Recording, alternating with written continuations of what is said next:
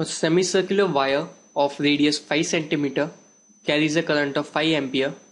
The magnetic field of magnitude 0.5 Tesla exists along the perpendicular to the plane of the wire. Find the magnitude of the magnetic force acting on the wire. Now let's say this is my magnetic field and semicircular wire is like this. Now the force is given by I dl cross B.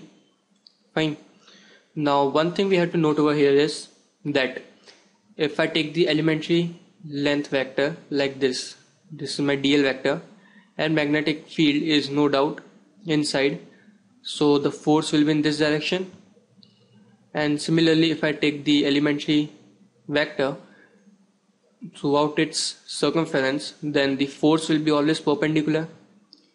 But what I have to calculate over here is the net force. Fine. And net force will be the vector addition of all these forces.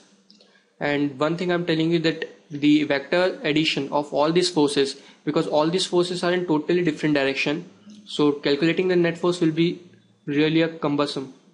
So what I can do is I will take a direct length, that is from initial point A to final point B, and take a straight wire AB of length 2r, and the force that will be acting on this 2r will be the same, that is the force acting on the wire of semicircular shape.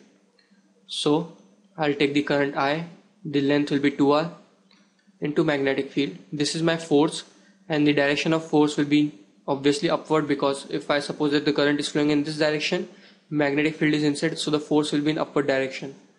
So it is in upward direction, and this is my answer.